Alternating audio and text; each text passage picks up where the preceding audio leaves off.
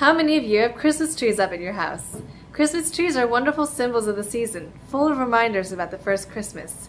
But there's one part of the Christmas tree that's more important than any other. Can you guess what it is? It's not the lights, or the ornaments, or even the star or angel at the top of the tree. Surprised you, didn't I? Most of you probably don't look at the Christmas tree base. We only see it when we're taking it up or putting it down. It's usually hidden by the tree or the tree skirt. But without the base, the tree wouldn't stand up. The lights and the ornaments would fall down and we'd have a big mess in our hands in the living room.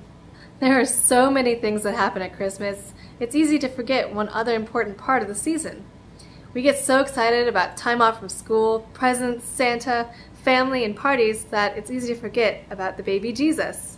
But without Jesus, there would be no Christmas. His birth was so important that Isaiah wrote about it centuries before it occurred. For to us a child is born, to us a son is given, and the government will be on his shoulders, and he will be called Wonderful Counselor, Mighty God, Everlasting Father, Prince of Peace. This Christmas, I urge you to look behind the lights, the presents, the ornaments, and the tree. Look at the foundation of Christmas and our faith, Jesus. Remember what Christmas is all about, and thank Him for the gift that He gave us.